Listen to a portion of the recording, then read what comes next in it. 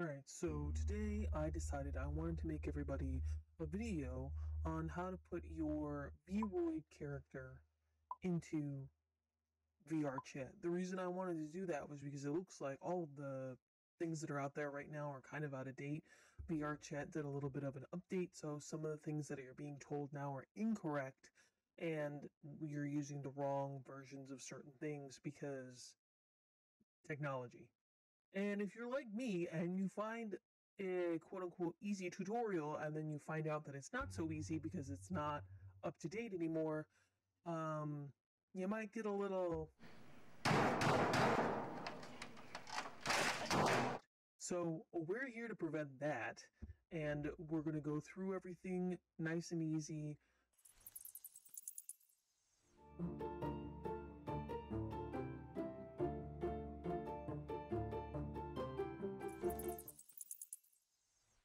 Alright, so first things first, you're going to want this program called Unity. You may or may not have learned about it a little bit by messing around with Vroid, because if you want to do some special extra things, you sometimes have to use Unity. Maybe I'll make a tutorial about that at some point. Who knows? I don't really care. Anyway, so you're going to want to come to, if you don't have Unity already, you're going to want a specific version anyway, so it kind of doesn't matter. So you're going to come to Unity, and you can either type all this in, or you can just use, I'll put a link in the description and you can just use that. But you're going to want a specific version. Now, previously, older tutorials tell you to use the 2018 version, but don't do that, because that is now out of date. So, and it's no longer compatible with VRChat. So you're going to have to go to Unity 2019 over here. Scroll down to, you're going to want the 2019 or 29. And then you're going to want to get, if you're, just so you know, because I'm dumb and didn't realize that I had to click down, you're going to want to click Unity installer and then install it, like a smart person. So do that. And then download Unity. Okay, so next you're going to come to Booth, and you're going to get this cool thing that's like a VRM converter for VRChat. Now, if you've already messed with Unity a little bit, you kind of are probably familiar with the VRM converter, so you can put extra things onto your Vroid. But this one is specifically for VRChat, and it can do all the other things that the other one can do, where you import it and stuff like that. So this is kind of an all-in-one package for everything you could possibly want. Now, don't worry, it's in Japanese, but you really don't need to understand it or read it. It's going to tell you down here the wrong date. Don't even worry about that. It doesn't even matter.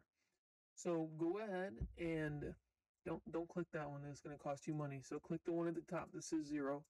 Download that. You need that. Otherwise, you won't be able to get this into VRChat at all. So you need that.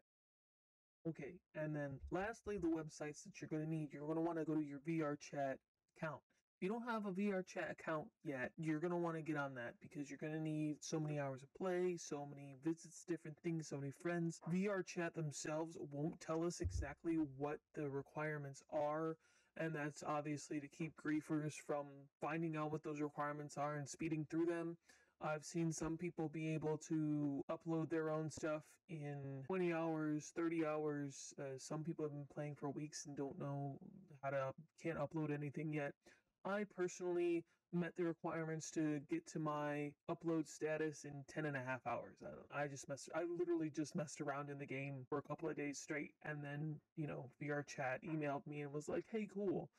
So just be aware that you need to have a certain status in the game before it will let you upload your own avatars. But once you can do that, go to your account on their website and go over to where it says download in the corner over here, and then go ahead and click that. Now you're going to come to this SDK page, and if you aren't familiar with software and stuff like that, SDK Package is basically like an adapter for a program. So if you are making something in a program, this will adapt it so that you can transport the item into the other program. Obviously, this is the one for VRChat. Ignore the SDK2, that one's buggy as heck and out of date.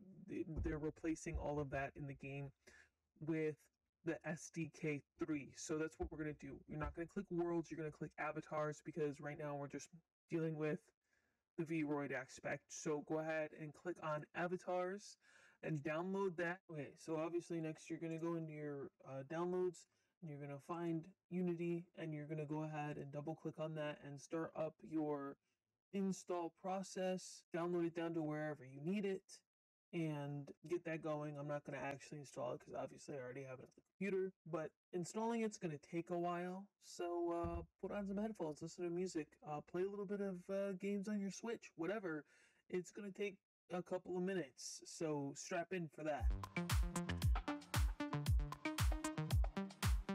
All right, so now that you've got Unity all set up, we're going to go ahead and open her up.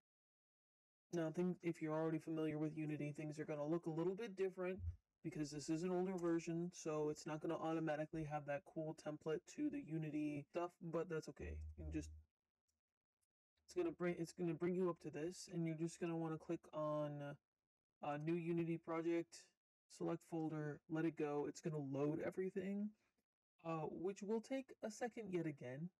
So just, strap in there for a minute while it loads everything. Like so. All right, so now that we have our new project here opened and all ready, we're gonna right click right where it down here underneath assets. And we're gonna go into import package, custom package, and then we're gonna go wherever you put the packages. I put them on my desktop so that I don't lose them. So first you're gonna want to put in the SDK package before anything else. Otherwise, Unity's gonna be like, I don't know what to do with this. So you're gonna put in that first. All right, and then you just go ahead and let that load in. You're going to get this little window here that gives us, basically everything that it's adding into Unity. Just say import. You don't even got to read all of that. So then once everything is in there from the SDK package, you're going to have this little folder right here, and that lets you know that it was put in there properly. Next, you're going to want to do the exact same thing, import package, custom package, and now you're going to want to do the VRM converter for VRChat. And put that in. Same thing, you're going to get this little window, just click import, let it put everything in there. All right, so now that everything is in there, you should have these 5 little folders in here like this, which means that it should be working okay. Usually a little pop-up window comes up that lets you know that it's been configured to VRChat, but I can't find that anywhere. So whatever. That happened the first time, but I guess it's not happening this time. But as long as it still works, that's all that matters. So next, you're going to want to go ahead and go up to where it says VRM0. You're going to do import. And then you're going to go to wherever it is that you keep your Vroid files. For me, I keep it in my Luppet. I can use all of my characters, obviously. Open this. It's going to ask you to save as a prefab type. Just say, okay, it doesn't matter. So it's going to go ahead and import that. It's going to take a little minute because it has quite a bit to load in there. Okay, so now once you have everything in there, it should look something like this.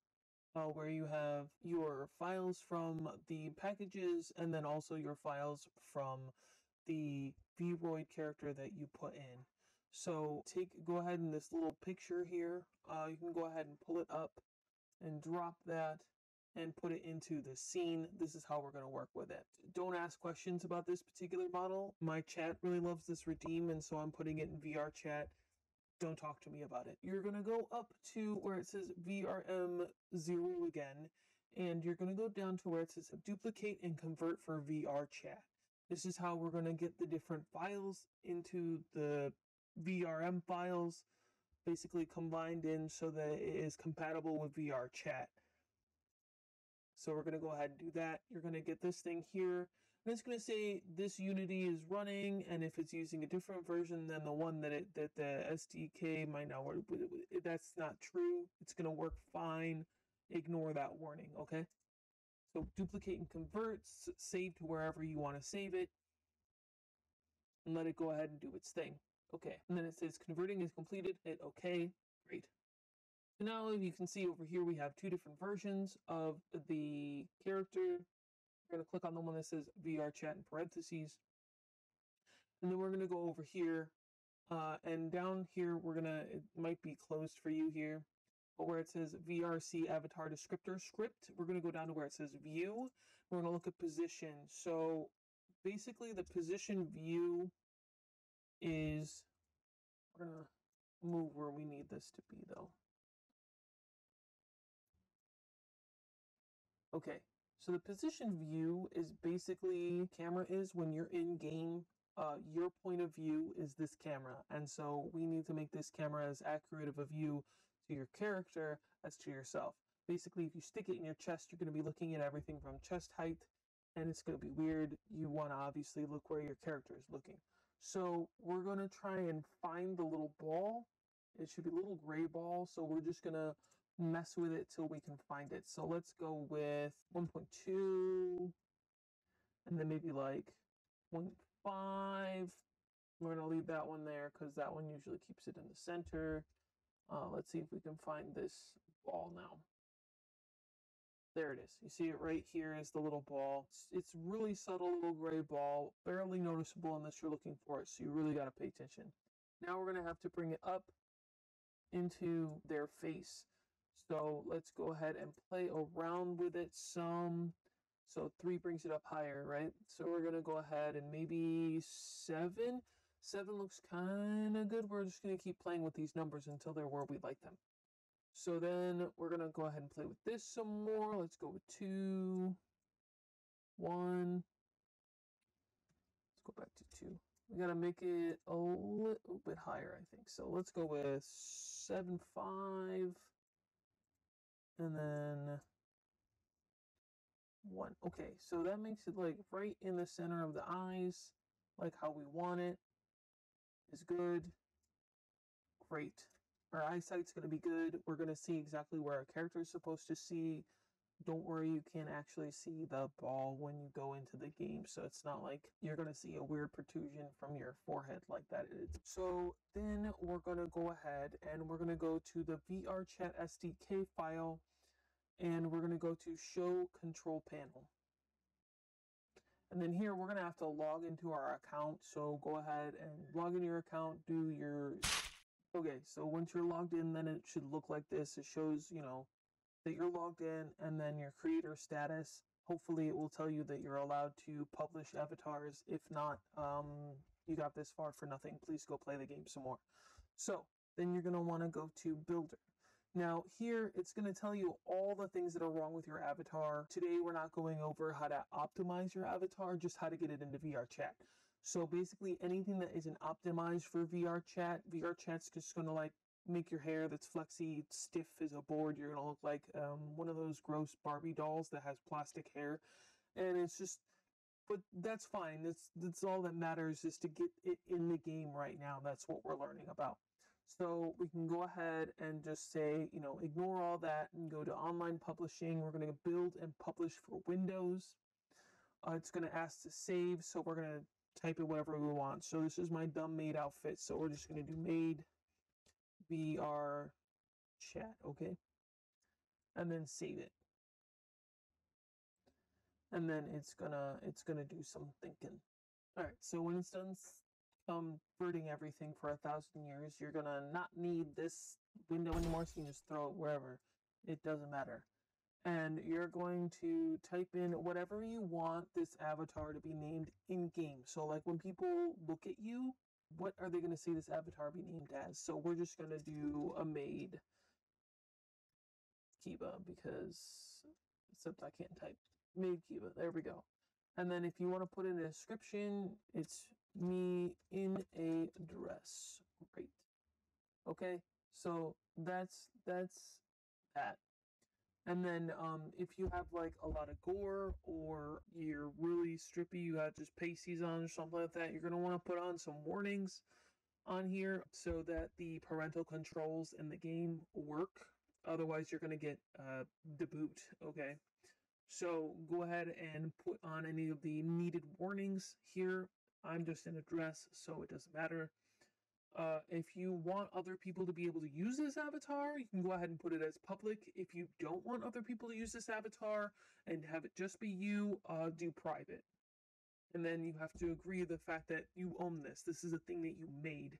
So then click that and then click upload, and it's going to go ahead and put that into VRChat itself as the program. It's uploading everything that you need in there. So obviously when it's all done, it's going to sit here and tell you that the update is complete. So now we have to launch VRChat to make sure that it works. So let's go ahead and get into VRChat. All right. So now that we're in VRChat and in my favorite world ever in VRChat, we are going to go into our avatars, and now we can see it's not a part of the avatars that you have down at the bottom, but it's going to be part of the My Creation screen that you now have at the top. You're going to go ahead and click on that. Click on Change it to avatars like you would with a regular one, and ta-da! Now it works. Congrats! But as you can see, most of the motions and stuff like that you would have had with one of the other ones is limited. Your mouth does work and stuff like that. If you want the flexies and things like that to work, you're going to want to optimize your Vroid in Vroid and in Unity, and we'll go over that in another video. But for today, this is good enough. Your avatar is in VRChat, so have fun. So that's how you put your Vroid into VRChat. If this helped you at all, feel free to give me a thumbs up, maybe even subscribe, or even check me out over on Twitch. I stream every weekend evening. So I hope to see you next time in the next video. Bye!